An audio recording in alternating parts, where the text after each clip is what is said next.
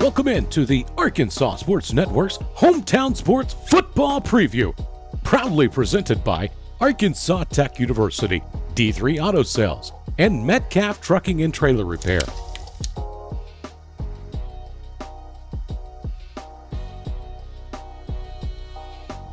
Today we sit down with the head coach of the Highland Rebels, Sterling Stowers.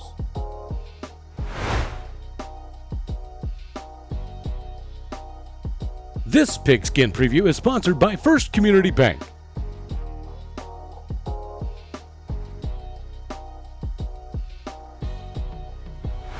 Welcome back into the Hometown Sports Arkansas Football Preview. And we've got yet another coach with us here. This is Sterling Stowers of the Highland Rebels. And Coach, glad to have you here along with us. We got a chance to see Highland last year in the Monticello game. That was a thrilling playoff game. 21-20 was the final score of that ball game. Very, very good, very competitive ball game. Your team didn't come out on the right end of that one, but that said, it's a new year, right?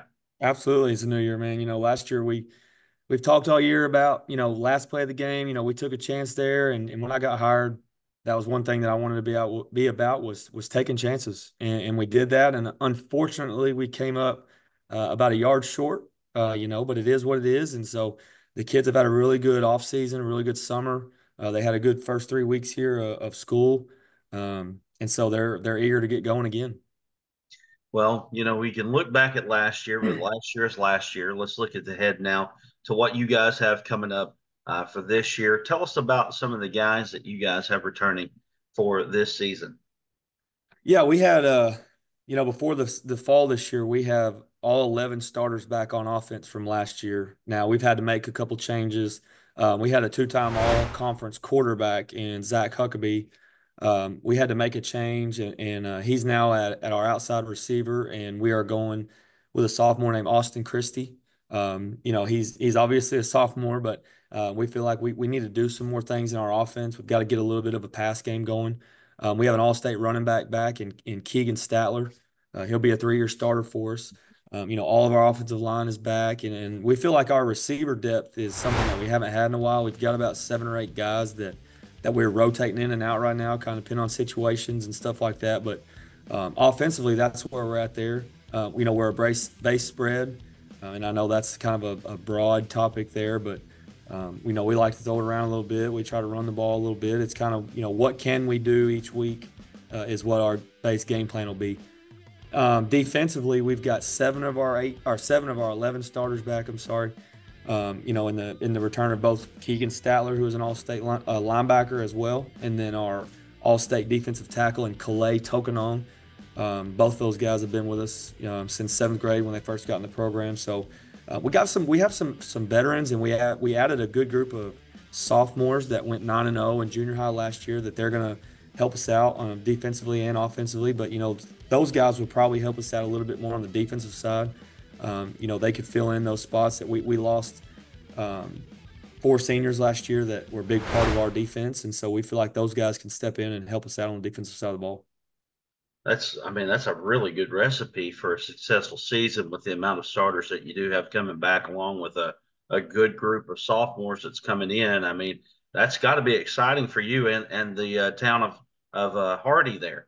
It's exciting for sure. And we had our scrimmage last night at Salem. And there some guys have them in the top 10. I know Hooten's got them in the top 10. I think the Gazette came out maybe on Tuesday, and they've got them in the top 5. We went over and played a first half regular season, and they scored with about 45 seconds left to go up 14-6. And so, Coach Watson does a good job with those guys. They're a really good physical football team, and it was a good test for us. We've added some new guys. It's the first time we're being back together as a team against somebody else. So after the first half, we obviously have all kinds of things that we need to fix and work on. But we didn't. I'm not going to say we played bad. We could have played better. But I told our guys that if we're perfect right now, that would kind of worry me. We're not perfect right now, and that's the way we want to go, because we're at the bottom and we want to just keep climbing the hill to get better. And we learned a lot from last night. We saw some things that we can do. We saw some things that we cannot do. We got to see our new quarterback in Austin Christie. What can he do in a live setting? We kind of, I'm not going to say we limited what we did. I think anytime you play, you need to do some stuff that you're going to do, but we did kind of, turn him free a little bit and see what he can do. So I think we saw some things that, some positives, some things we need to work on. And so, using that last night, we're gonna have a fix it Friday this afternoon. And moving forward, we're gonna get ready for Piggott, and our guys are excited for the challenge next week. Next week, right? I mean, it's coming It's here. quickly here. Yeah, It's it's here. here Yes, for sir. sure. Good test there that you had against a really good Salem ball club, Salem program. I mean, they're there. I think one loss last year happened to be in the playoffs, Right. so they're a very good program. You've already talked a little bit about it. You could say your base spread. Talk about your defense a little bit and kind of what you guys employ on defense. We're a base 3-4, but I would also say that we're a multiple. I think defense, you've got to be more versatile. You can't just come out and line up in a 3-4 against, everything. You've got to make adjustments and modifications here, and what can I do there versus this. And so we try to, our game plan for the week, our offense is going to be pretty simple. That way we can really harp on our defense. One thing that we try to do defensively is, we're trying to be as fast and as physical as we can be in the box. Right now we feel like we're pretty good up front.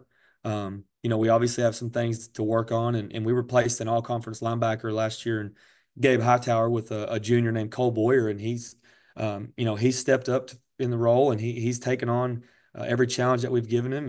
And so we're excited about seeing what those guys can do. Like I said last night, we went right to it with Salem, and for the most part, defensively we were pleased. I know you kind of mixed feelings here. I know it was 14-6, and you can say you lost, but it's a half of a football game, a scrimmage game at that. That really we like to use it as it doesn't count. So what do we have to do? What can we do to show us what we have, what we don't have? And so for the most part, defensively, we're pretty satisfied. We had two busted coverages, which allowed them to, they made big plays when they needed to. And secondary wise, we've got some newbies back there, some of those sophomores in the secondary, so they're still learning the rotation, and the pace of the game is a little bit different than junior high. Oh yeah. Junior high, you can win the game with one or two dudes. Senior high, it's going to take a team effort. So we learned from that last night. Secondary wise, we're going to fix it today, but we're just trying to be as fast and as physical as we can be, and as simple as we can be. You guys, you've already touched on who you kind of have, but let's talk about all conference, all state type of players that you might have for this year. Okay. Yeah, I've already mentioned we've returned Keegan Statler. He's an all-state linebacker, running back, and Calais Tokenong. He's an all-state defensive tackle, and he'll also play right tackle for us on the offensive line. Um, all conference returners. We've got Zach Huckabee, who was our quarterback. Now he's one of our outside guys, and he'll also play safety. Um, we've got an outside linebacker, all conference guy from last year, Wyatt Jason. He's about 6'3", 205, 210. He's pretty physical down there on the D line. We return a all conference tight end and Wade Monroe.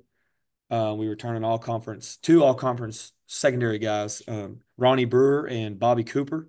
And then our leading receiver was an all conference honorable mention um, type player last year for us on the offensive side. He didn't play much defense, but we have all those guys back. We lost one all conference guy to graduation, and so it is a new year, so you never know what you're going to get. You'd like to say that those guys are those quality guys, but we don't have a lot. We got 36 guys on our roster, but we feel like we're as deep as we've been in a long time. We don't have a lot of just dead weight. So we've got a lot of guys that we think can play, and so you want to say that those guys are all conference material, all state, hopefully. But we could also add some new guys. The new guys that I talk about. Austin Christie, he's an all conference caliber type guy. Once he gets in the system and starts learning it, he's an athlete. We moved up Jimmy Jensen, who we moved up as a freshman last year, the last 3 games of the year, and he started as a freshman the last 3 games after they went 9-0, and we just threw him right in the mix, and you couldn't tell a junior high versus senior high. It was, hey, this guy's special for us. And so, he's that type of caliber player. And there's many more that I can name, but we feel like we have quite a few of those guys at the end of the year. You sound like you got a great recipe there. Talk about your conference a little bit. What you expect out of the conference this year? Well, I personally think the conference this year is going to be as tough as it's been the last few years. We lost Rivercrest, who's always a powerhouse. They've gone down to 3A. And I know, some people say they lost a big group of seniors. Well, they're still going to be pretty good. They're the Rivercrest and Norm.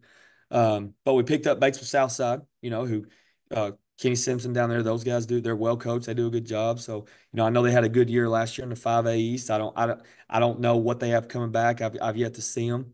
But I'm sure they'll be as competitive as ever. We picked up Cave City for Harrisburg, and then you always have, Goslow's going to be athletic.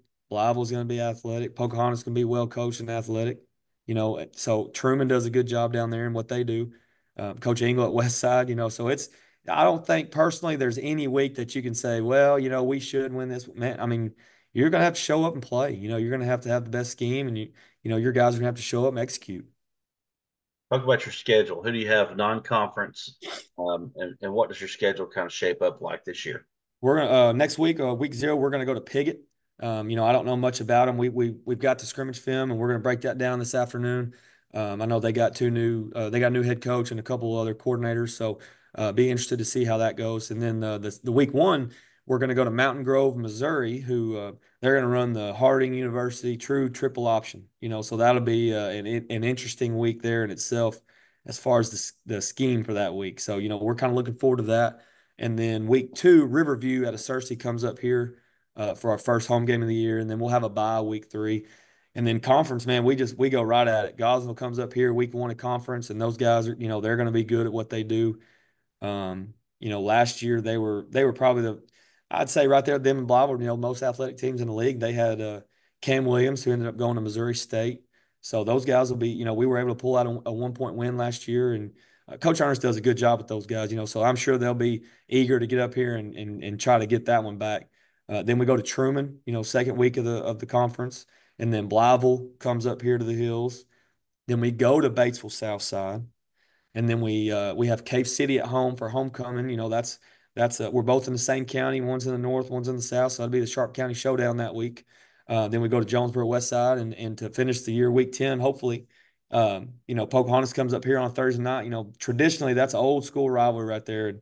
And Coach Chester does a really, really good job with those guys. And it's probably the oldest rivalry in our league, but my staff and Coach Chester's staff, we're probably closer than anybody else that we know. Those guys are some of the best guys around, but we know that when it's time to play, I mean, we're not friends. There's one week of the year where we're not friends and we don't communicate over there or anything like that. So it's always fun with those guys. But like I said, week in, week out, we know we're going to have to show up and play. All right, final question here. It will be a successful season at Highland if? Oh, well, I mean, people talk about wins and losses, and, you want to ultimately what I've learned in the last 2 years is, if we can make an impact on the kids that we have, and let them know that we do care and love them. Sometimes you need some tough love. Sometimes you need, easy love. But to be a successful season, I think as long as we improve each week, get better, learn from our mistakes, and keep climbing the mountain as we talk about, I think that'll be a successful year. And I think at the end of the season, when it does come to wins and losses, we'll be able to see that.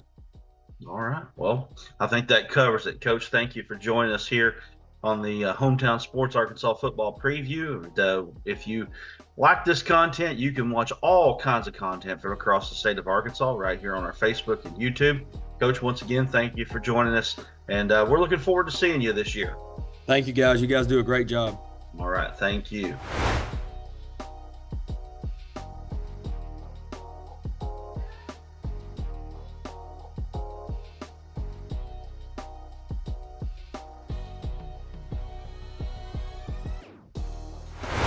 Thanks again for joining us on the Arkansas Sports Network's Hometown Sports Football Preview. Don't forget to like and subscribe to the Arkansas Sports Network on YouTube to catch more previews and all the latest updates on your favorite teams.